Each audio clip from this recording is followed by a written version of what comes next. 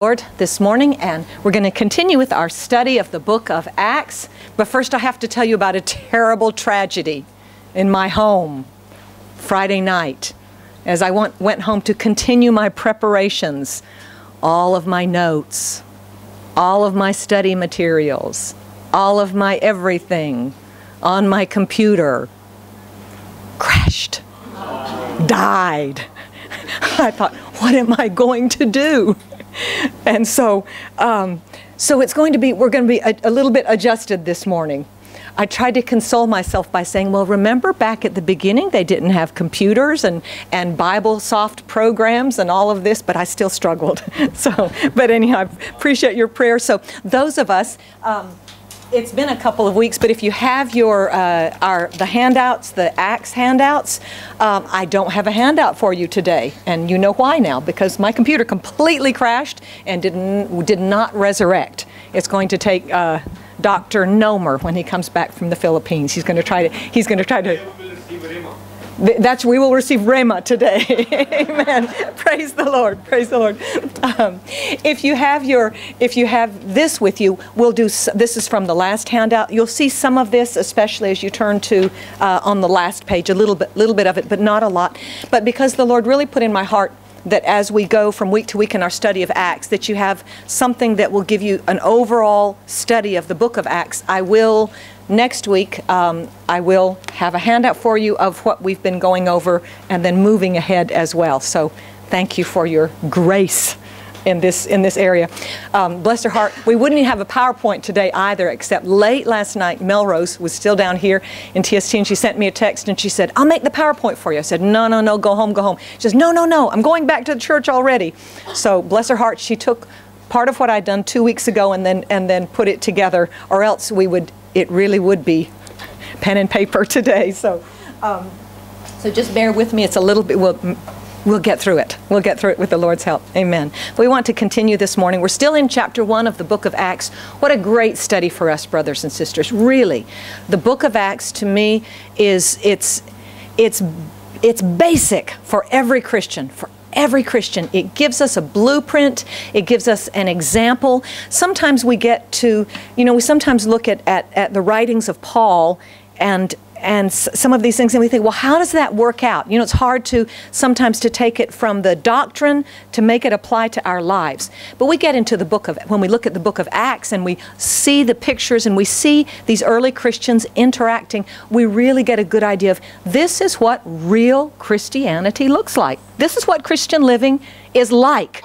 And I don't know about you, but for me, it is a challenge and an encouragement in both ways, because sometimes I come to the book of Acts, both as a Christian and as a minister, and I look at this and I think, wow, my Christian life is quite a bit below what I see in the book of Acts.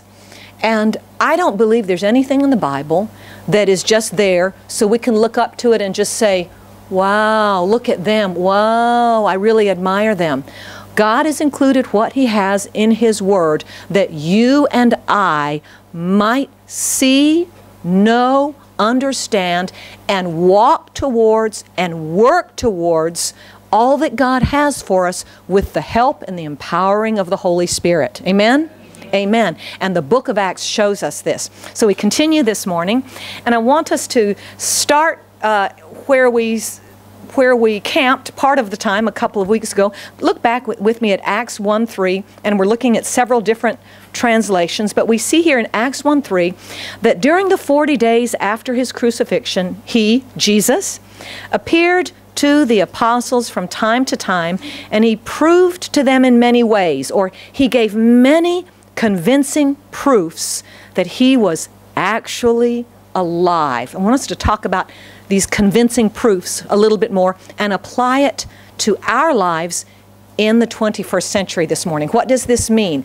Why is this important to you and to me this morning when this is something that was over 2,000 years ago, and wasn't Jesus just interacting with His 12 disciples? And it's just for us to look back and say, okay, that's what He did then.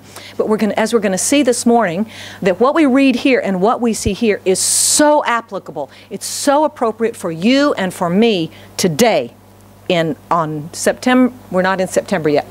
August 28th. See, when I don't have my computer, I'm just all messed up.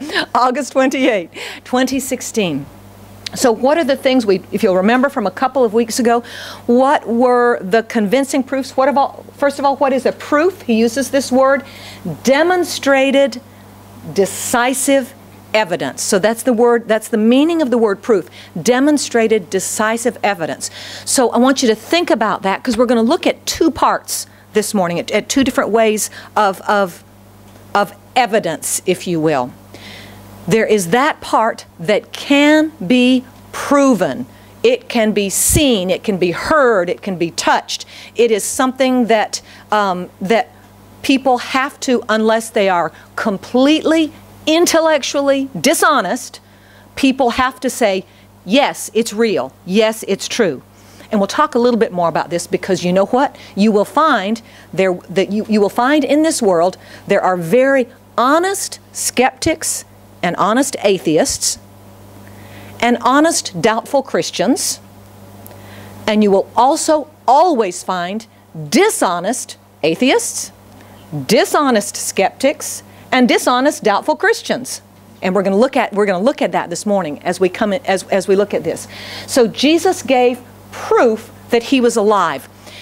Why does he give proof? Why does Luke write so much about this? Why is there such an emphasis on this? Because these disciples are going to have to know in their own lives, and they're going to have to give this message to a world in which there are many other gods that are worshipped, many other beliefs. They're going to face opposition. They're going to face skepticism, just as you face skepticism.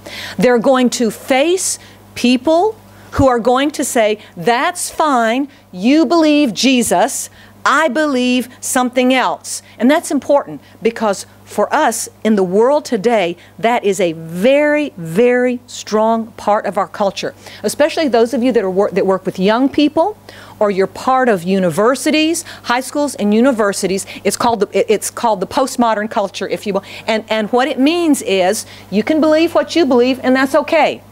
I can believe what I believe, and that's okay. It's all good. It's all okay.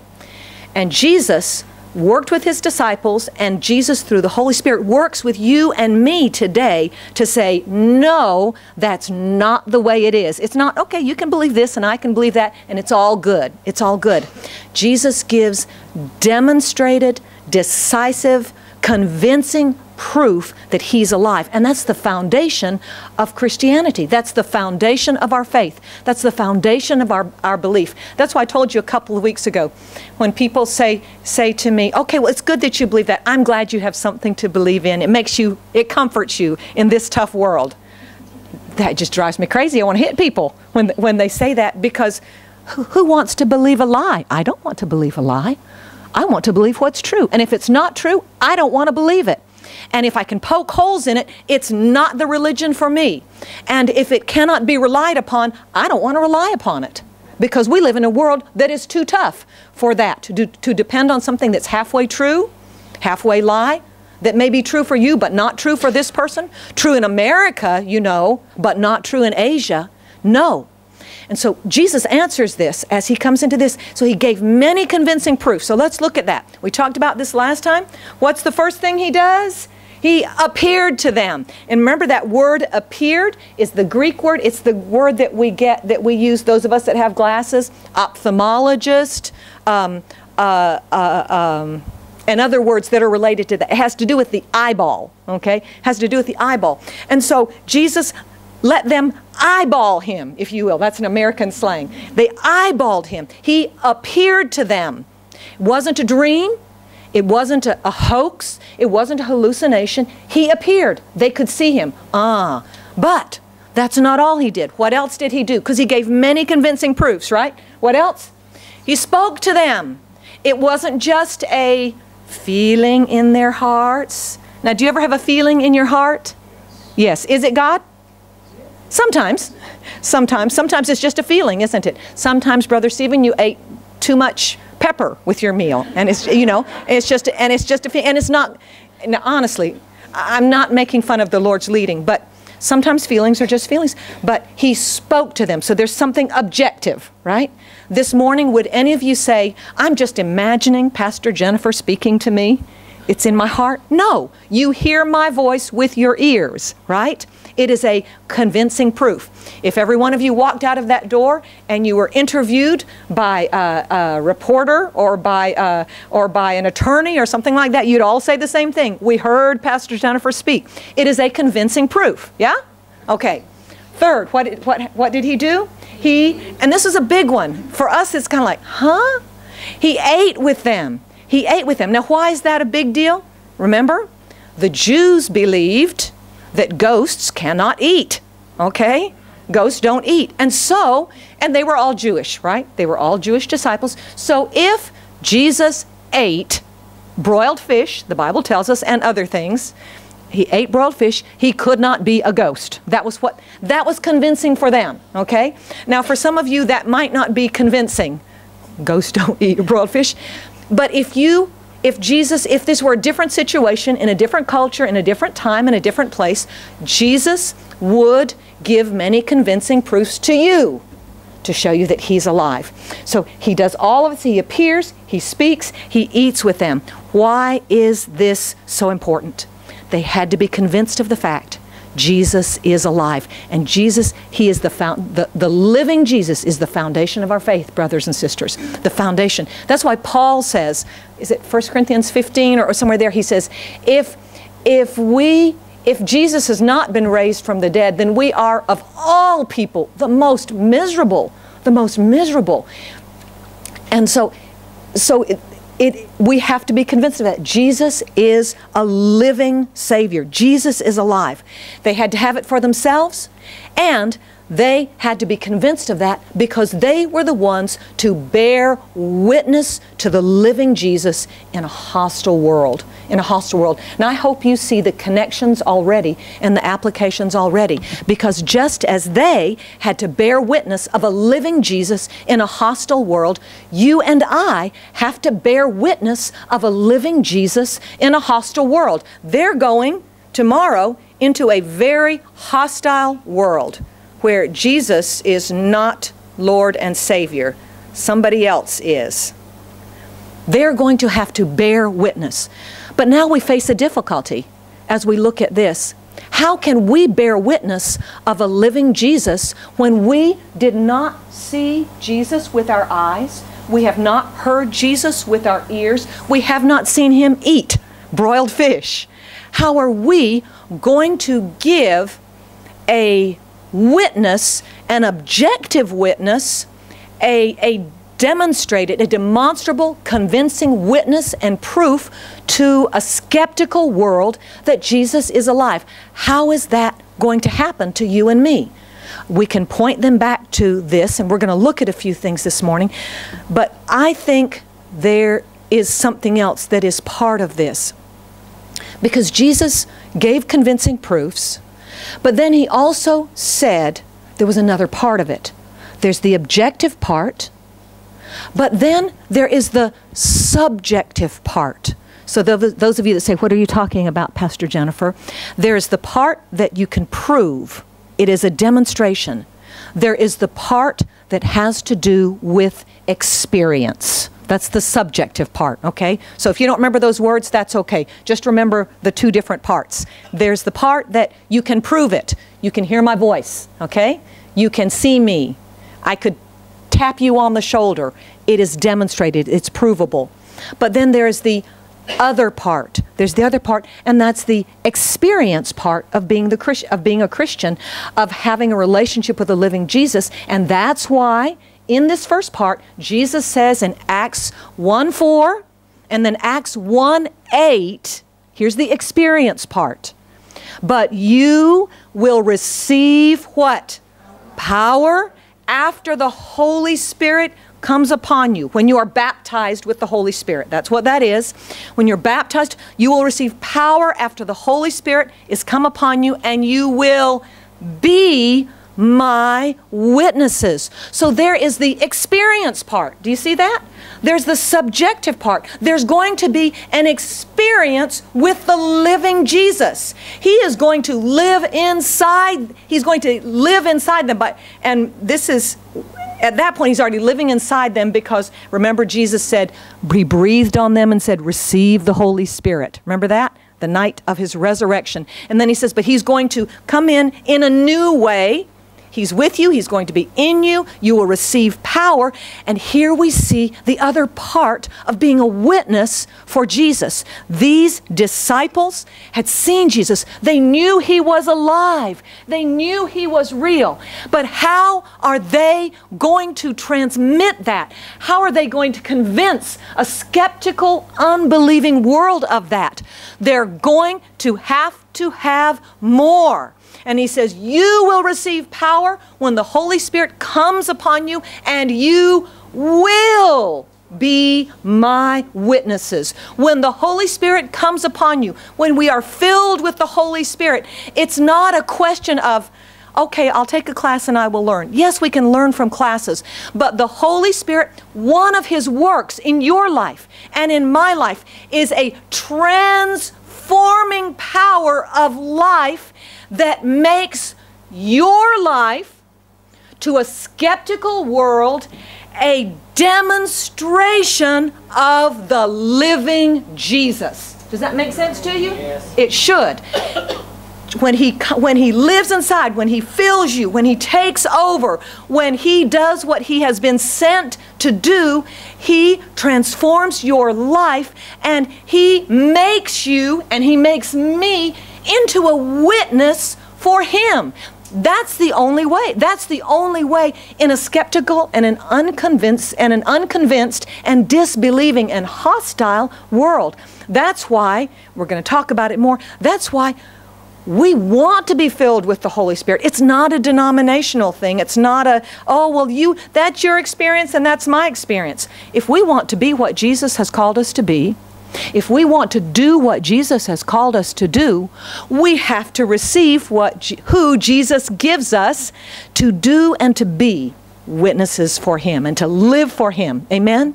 Amen. So there's the subjective part as well. It's the objective and the subjective. I want to encourage you this morning. We live in a world that has so many questions, and where truth is so subjective these days. And I know we don't often talk about it in this way, but for many of us, this is an issue. And we face people who are so skeptical about Jesus. We face people who have so many questions. And sometimes we're scared of it, aren't we? We're a little, how am I going to answer that question? Well, I don't know. I want to tell you something this morning. I've studied a lot, but I'll tell you something. There are some questions I don't know how to answer either. I don't. I'm not an encyclopedia up here. I know a lot and I've studied a lot, but there's some questions I can't answer. But I'll tell you what. Do you know what I do sometimes with people? If they're honest skeptics, I will say, I know what I believe. I know what I've experienced. I'm not quite sure how to answer you. Will you give me some time to think about it and a little bit more? And let's talk about it again. And if they are honest, they'll give you that chance, because they want to know. And they want an answer to their question. They want to answer their question. They want to know, is this true? Is this not true? If they're not honest skeptics, if they're not honest atheists, brothers and sisters, you can't do anything. You really can't. I've talked with people before. They'll say, but what about this? Oh, okay. But what about this? Yeah, okay. Yes, but. And people like that, don't waste your time. Honestly, don't waste your time. Because you know why? They don't want to believe. They don't want to believe. Here's one of the things I look at Paul. If anybody could have been considered an atheist in those terms, Paul was an atheist. Now he believed, you say, yes, but no, but he was a Jew and he believed. Do you understand what I'm saying? He was an atheist. Jesus is not Lord. Who is this person? strong in his belief, utterly convinced that the way of Jesus, this was false, this was heresy, and he persecuted the way of God until he met the living Jesus. The living Jesus, right? And he was convinced. Just as there are those today. I brought some books this morning, and when I was a university student a long time ago, he'd already been a Christian a long time, there was a speaker who came to the University of Alabama, and he spoke to a huge gathering, and I didn't know that. I knew some about him, but he's been a Christian a long time. His name is Josh McDowell. And he has a special calling and a special gifting, especially at university students and people who have a lot of questions who are really skeptical. And he came and spoke. Of course, I was already a Christian, but there was a young man that lived in my apartment complex that absolutely was not a Christian. And he secretly went to this meeting, and Josh McDowell just spoke about these are the claims of Jesus, this is what he says, and this is why it's true. And this young man became a Christian, truly believed, and his life was changed from that point onward. And I think about Josh McDowell because you know how Josh McDowell became a Christian? He didn't have a Christian family. He didn't have a Christian upbringing or a Christian background. He was an atheist. He was an atheist. And he set out to prove all of this religious stuff about Jesus. It's lies, it's junk, it's a hoax, it's fake, it cannot be true. And in the course of his investigation, he came, because he was an honest atheist, he was an honest atheist, he came to see, I'm wrong. Jesus is true. Jesus is alive. And he wrote this book that's one of the classics. If you deal with people that are really skeptical, it's a huge, actually this is just volume 1. There are 2 volumes. And it's great as a reference book. And the name of it is Evidence That Demands a Verdict. It's a great reference book. We keep these in our library. If you have questions sometimes, like some people say to you, how do you know that the Bible's reliable? The Bible's not reliable because blah, blah, blah, blah, blah. And you stand there and you go, and you don't know what to say, right? Go get this book. Go get this book. Josh McDowell was one of them. He wrote another one. And this one is great, much simpler. It's called More Than a Carpenter. Excellent. And he talks about why Jesus is alive. It's wonderful. It's a wonderful, and has been given out on so many campuses. But he started out as an atheist, an honest atheist. And then there was another one. This is another great one too, and this is in my personal library, Lee Strobel. He's an investigative reporter, very analytical. He would dig into all sorts of things, quite well known. He was award-winning, and he and his wife, Lee and Leslie, they were atheists, and his wife informed him at one point, Lee, I now believe in Jesus. I have become a Christian. And he was horrified that his wife would believe such junk as that. And he set out as an investigative reporter to prove this Jesus stuff is not real.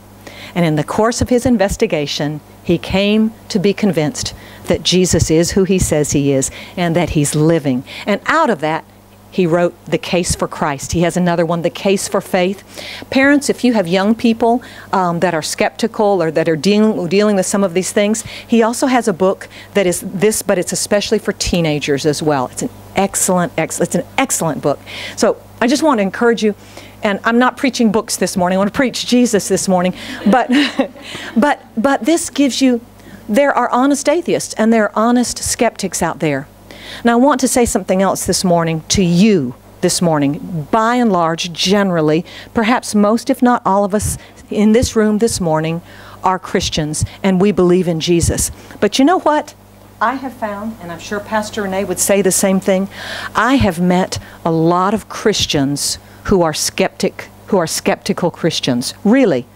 How can I believe this? Well, what about this? Or I have so many questions about this, but how could God do this? How could God do that? I want to say something to you this morning. First of all, if you're a skeptical Christian, you make sure that you are an honest skeptical Christian. I mean it, because I've met dishonest skeptical Christians before.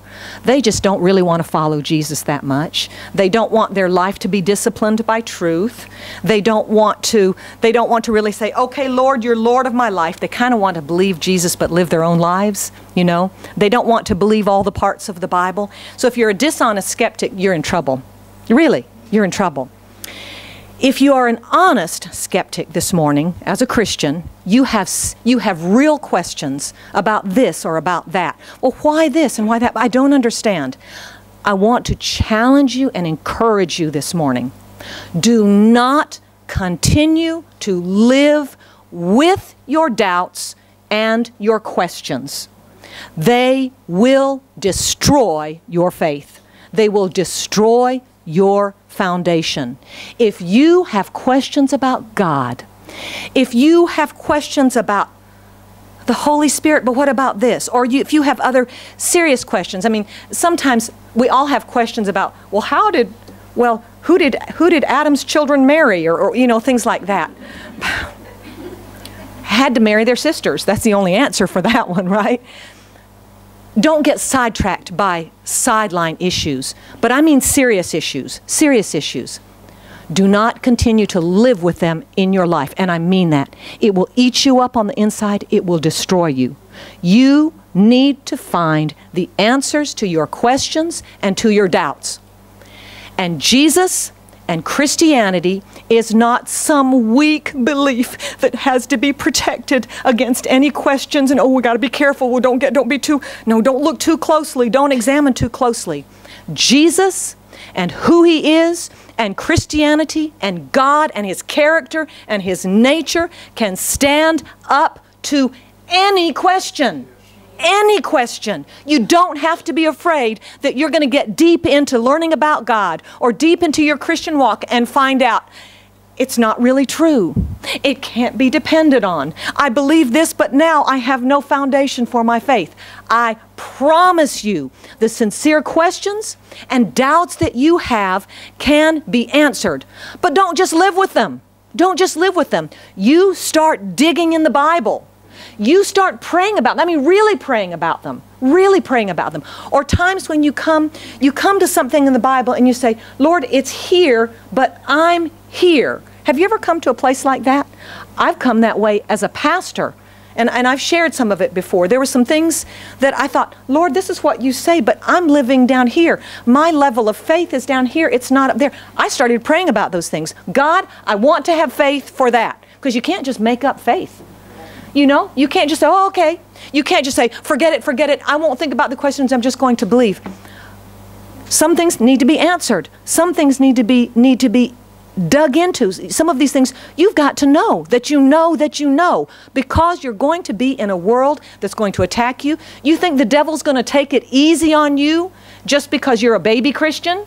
You think the devil's going to take it easy on you because give me a little time to work this out? He doesn't fight fair. He doesn't play fair. You and I have to do what we can to find out what we need to find out. If you have doubts, you go to God. Honestly, He already knows you have doubts. No need to hide. Say, God, I'm doubting this. But Lord, I see the good things, but Lord, I want to know. And you start digging, and you start looking in the Word. You pray, you talk to other Christians, and He will bring you to a place of confidence in Him and understanding in Him where the questions are answered and the doubts are settled. And then you can live and speak and be for Jesus what He's called you to be. And you will make it. You will make it. You will have a rock to stand on. You'll have a rock to stand on. And Jesus wants you to be there. He wants me to be there. Just as He gave convincing proofs to them, He will give convincing proofs to you. Do you think He loves you less than He loved them? Do you think so? Of course not. He wants you to be as convinced of His truth and His life as they were. This is what He wants for us. And so don't sit back and wait. Dig in. Dig in. Amen? I want to move ahead just a little bit because I know our time's going to run away from us. I just wanted to share this. I shared it in the first service because we're in the first chapter of Acts, and we're going to be talking about the Holy Spirit somewhat. When I lived in Beijing, when Sister Betty and I lived in Beijing, there was a woman who lived in the building with us, and this has to do with what I'm talking about now, and we're going to be talking about the baptism of the Holy Spirit, because Jesus told his disciples, you're going to be my witnesses, but first, don't leave Jerusalem. You wait here until you receive the gift that the Father has promised. You're going to be baptized in the Holy Spirit. And this lady that lived in the building, we liked her so much, we became really good friends. This was when we were at Peking University. She loved God, she really did. And she came from a different denomination than a different denominational background, and her father was a pastor and had been a pastor for many years. And in her understanding, and in her background, and in her experience, all of this about the Holy Spirit, that was for then and not for now. And she was very sincere. That was her background, that was her training. And she came to us one day and she asked us about it. She was sitting in our room and she said, tell me about the Holy Spirit, and then she started asking specific questions. And she asked a very specific question about, have you, because she sort of knew us, and she looked at us sideways like that. She said, have you ever spoken in tongues? Spoken in tongues. And we looked at her and we said, yes. And she said, you have? We said, yes. And she said, how many times? Because she thought, okay, maybe one time, once, 2 words, a long time ago or whatever. And we looked at her and we said, every day? She almost fell out of her chair. She really almost fell out of her chair. But she was an honest skeptic. That was her background. And she had been told, if somebody speaks in tongues today, it's from the devil. And she didn't want anything from the devil. Do you want something from the devil? Who wants something from the devil? She didn't want anything from the devil. But she had seen our lives, and she saw something different. Now, this goes back to what we said earlier. How are we witnesses? They saw Jesus. How are you and I witnesses for Jesus? How do we show Jesus to a disbelieving world? They will see Jesus in us. I love hang on to that, and I'll come back to that. But remember what it says in John chapter 1. The Word became flesh. The Word is Jesus. Remember that? The Word became flesh and made his what? Dwelling with us.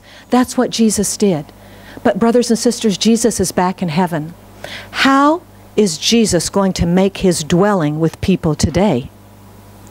How is Jesus going to be in the flesh today? He's going to be in the flesh today to show the world in your life and in my life. I don't want to speak heresy, but do you understand what I'm saying? The Word became flesh. When Jesus makes his home in our hearts and in our lives through the Holy Spirit, and our lives are transformed. And suddenly, like Stephen the heathen, Big Steve, remember his testimony. His life, I'm not saying bad things about him. That's what Stephen said his nickname was. He was Stephen the heathen. His life was transformed, and there was an objective. There's something different here. We can see it. We can hear it. We can feel it. That's how Jesus is going to demonstrate himself to the world today. It's going to be in your life and in my life, transformed by the power of the Holy Spirit. It's going to have to be that way. It's going to have to be that way. So back to this friend of ours. She had seen something in our lives that was really different. You're different. You're different. And she loved God. So it wasn't a we're better than you. It wasn't that. And brothers and sisters, you never want to get into something like that with other Christians. That wins no arguments. That convinces nobody. You just got to live for Jesus with all of your heart and with all of your life, and let the Holy Spirit transform you on a continuing basis. And so we said, okay, this is our experience. But experience is not enough for some people, is it? And so we said, okay, you go you go back to your room and you make a pro and a con list of the Holy Spirit, because that was her question. Start through the New Testament, make a pro and a con list. And all the verses that are pro, the Holy Spirit is for today in this way, and this way. Make a pro list. And then make a con list. It's not because of this, this, and this. So she started, and it took her several months. And she started, and she'd come down and she'd say, okay, this is how far I am on our list, and she'd show us, and she wrote all the scriptures out. And very, very quickly it became apparent that the yes list was this long, and the no list was this long. And she kept on digging, but she still had questions. And then she would sometimes come down and we said, pray about it, because she had to be convinced in her heart. We pray about it, and she was so sincere, and she'd come down, she lived above us on the next floor, and she'd come downstairs after praying. Her hair would be all messed up because she'd really been praying, and her face would be red, and she'd come downstairs and she'd be so frustrated because she was still praying and trying to work it out, really. And she was sincere, And then one time she came down and she was smiling, she was so happy, and she'd figured it out. She hadn't yet received this experience, but she'd figured it out. She says, I found this verse. And see, this verse says that some will do this and some will do this. And so this is not for me. And she was so content. And we looked at her and we said, well, yes, but what about that verse that says this? And she said, oh. She went back upstairs again. More digging. And it took several months, because she had a lot of questions. But do you know what happened after several months? In her bedroom, by herself, with nobody around. I wasn't there to pray for her and lay hands. Sister Betty wasn't there. What happened? What happened? God answered her sincere questions and filled her with the Holy Spirit. This is an example for you. But brothers and sisters, this is true in every area of your life. Do you have real questions? You go to God. Don't let it sit there. He will answer your questions because He's God. And He cares about you. He cares about you. And so we look at this. Jesus is convincing them, as He is convincing us, that He is living, that He's real, and they can trust Him with everything in their lives. But Jesus does something that's kind of unusual. Jesus appears, and then He does what? Shoo! He disappears. And then He appears, and then shoo! He disappears. He appears to Mary in the garden. He appears to those disciples on the road to Emmaus, and then gone.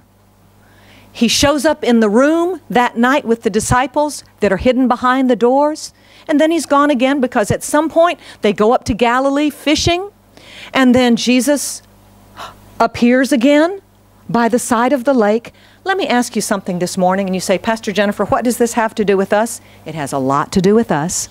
A lot to do with us. Why would Jesus act that way with His followers? Why would He appear, disappear?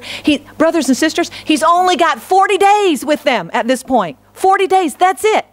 Wouldn't you think that it would be better just to stay with them night and day, 24/7, never leave their side, be there with them all the time, answer every question, be with them night and day. When they go to sleep, they see Him there. When they wake up in the morning, there He is with them. Wherever they go, He's with them. But He doesn't. He appears and He disappears. What is He doing? And what does it mean to you and to me this morning? First of all, let's look at some of the scriptures again. Slide 4, Matthew 28:20. What do we say?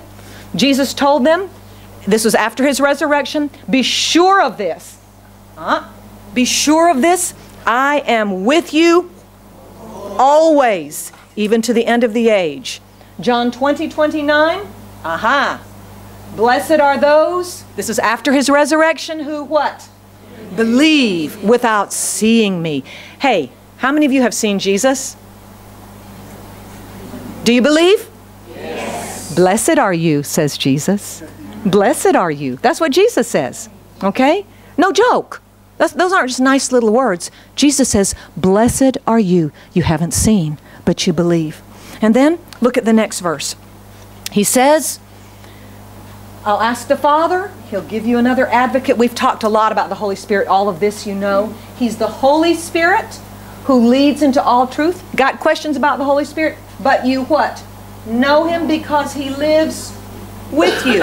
Hey, this was before the resurrection. Who was living with them at that time? Was the Holy Spirit with them at that time? No. Who was living with them? Who was it? Jesus. It's Jesus. He says He lives with you. Who was living with them? Jesus was living with them. This helps us to know more about the Holy Spirit and His nature and His character. But then He says, because He lives with you now, and later what? Will be in you. In you. And so He's talking about the time, remember, after the resurrection, that night in the room, He breathes on them and He says what? Receive the John 20:22. Receive the Holy Spirit. Receive the Holy Spirit. And so He says that time's coming. He's with you now. He will be in you. He'll be in you. So put all of these verses together. Jesus appearing, disappearing. What is He doing for His disciples then?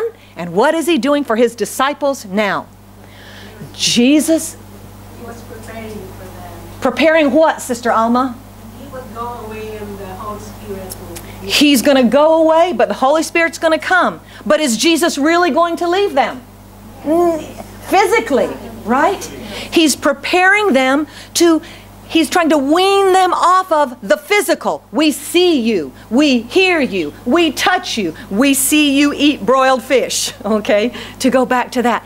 But He wants them to know, though you cannot see me, hear me, touch me, feel me, I'm still going to be with you. Holy Spirit's going to be in you. You can count on me. You can depend on me. You can trust me when I say this to you. Now, why is this important for you and for me? He does the same thing to you and to me as well. How many of you remember in your early days as a Christian? Remember when you were a new Christian? Oh, how wonderful was it to be a brand new Christian? How wonderful. Oh, like angels. That's right, Pastor Fiat. Like angels. You just felt His overflowing presence. Your heart was full of joy. You knew that you were saved. You would pray and ask God, God, would you? And before you had finished your prayer, God had answered your prayer. Almost, you know what I mean? Yes, right? Oh, what a wonderful and a glorious thing. And then you kept on walking with the Lord. And some of those things have changed, haven't they?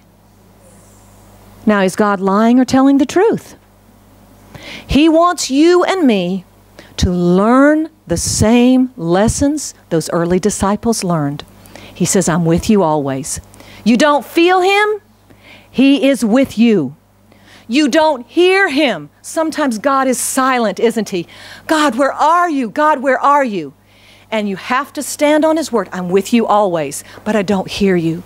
You don't see Him. You don't get an answer to prayer. How many of you have been praying for years for something and the answer has not yet come? Yes or no? I have. I'm praying for my brother. Years now, and the answer has not yet come. God, are you there? God, do you care? God, do you really hear and answer prayer? Lord, your word says in James chapter 5, the prayers of a righteous person are powerful and produce wonderful results. Haven't seen it yet. Haven't seen it yet. God is moving us on in Him so that we trust Him when He says, I'm with you. I'm always with you. You don't feel me? I'm with you. You don't see me? I'm with you. You don't hear me? I'm with you. I'm with you. And you and I, Jesus is bringing us into the same thing as He did with His disciples. He has to. He has to. If we are going to go and work and walk with Him in this world, it's got to be this way. It's got to be this way. You and I condemn ourselves and we feel like, what have I done wrong? Have you ever felt that? I've done something wrong. Now, by the way, sometimes we have done something wrong. We have. We have. And we've grieved the Holy Spirit. The Bible says that, right? And when you have, because the Holy Spirit is a person, it hurts. There is hurt on His part. So if you've done something wrong, you make it right, brothers and sisters. You make it right. You take care of it. You take care of it. But if you don't feel Him, You don't automatically say, well, I've sinned, I've done something bad, God's mad with me, He's far away from me. He wants you to know He's with you. He's with you just as He did with them.